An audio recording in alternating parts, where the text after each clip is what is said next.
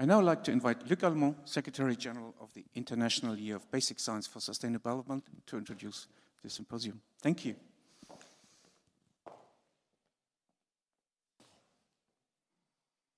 Ladies and gentlemen, good morning. On behalf of the Steering Committee of the International Year of Basic Sciences for Sustainable Development, that has been promulgated by the United Nations General Assembly and placed under the auspices of UNESCO, I particularly welcome this scientific symposium that follows the high-level summit of yesterday. The 2030 Agenda is an ambitious program to ensure balanced, sustainable, and inclusive development of the planet.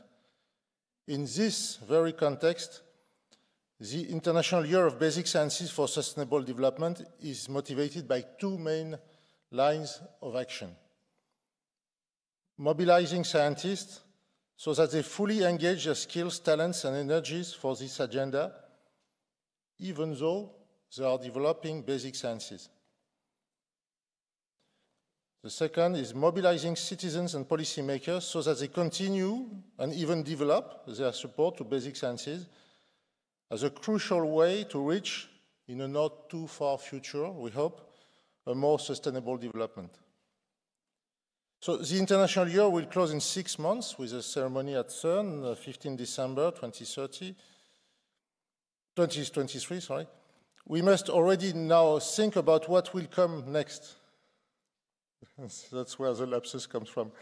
Currently, the representative of several member states at the United Nations General Assembly are discussing the content of a resolution that would promulgate an international decade of sciences for sustainability. And the Steering Committee of the International Year, as well as over 100 national science academies, learned societies, scientific networks, support this initiative. So what could be the goals of a decade? It still has to be decided, but from what I heard yesterday, and I think we will discuss again today, I would like to give some indications about the kind of actions that should be in the program, and no hierarchy intended in the order. So funding programs for basic interdisciplinary research to fill knowledge gaps identified from SDGs. Engage a real dialogue with research and scientific agendas everywhere in the world in a cooperative way that respects the need of the population and the countries. And also contribute to the discussions that prepare already the United Nations program that will succeed the 2030 Agenda and stand for the role of science in this new program. So we need to build a program that for the next decade that has precise goals and definite ways of implementation. And that is why I strongly believe that the discussions that we will have here in the next 2 days are so important.